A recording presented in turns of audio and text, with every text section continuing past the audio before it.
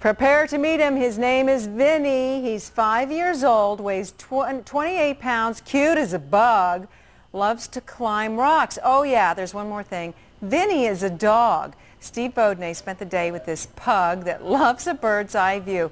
What a cute little dog. Hey, Patty, what can I say? He's a pug and he loves to climb rocks, anything. He doesn't care. He shoots up those things. Now, his owner decided if the pug must go up, he might as well try to bring down some big bucks. A man and his dog taking a walk in the park. It all looks so normal. But what's this? Why, that's his climbing harness, of course. All climbers have climbing harness. Yep, Vinny the pug has his own tailor-made rock climbing harness. Hey, settle down. He gets excited anytime he sees it because he knows he's going to go climbing. Up. Good God. Okay. Good boy. Excellent. It is a strange sight, but Vinny does love to climb up, down, all around. Vinny's partner, Alan Kimball, says for the past 4 years, the pug just can't help himself. We love it. He loves it. It's great outdoors. It's good, clean fun.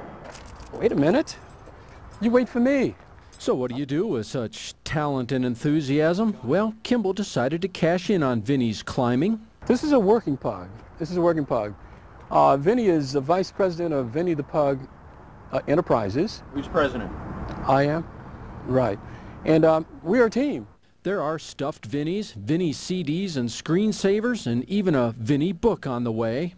The pug publicity is working. Vinny has graced the pages of top climbing magazines, and of course, he's now the pug that's been seen on 3 TV. Oh, he just wanted to show off a little bit. While the high-flying pug is presently one of a kind, Kimball wants more pug-pup climbers, but this pug won't be their pop. Vinny is, he's a bachelor. When he decided to become a professional, he decided that he was not going to have a family. You understand what I'm saying? You made that decision? Actually, my wife made the decision. But even though this pug can't propagate, it's not slowing him down. Each day is a new challenge with new exciting heights to scale.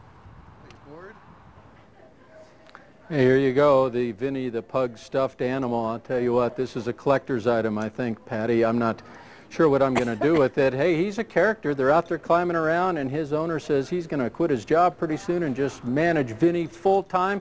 They think the money's going to roll in. You know, with all the bad news we have, Steve, we needed that story about Vinny. That's why you got me around this place. Thank you very much for that. All right, Dirt Cheap Deals is coming up right around the corner.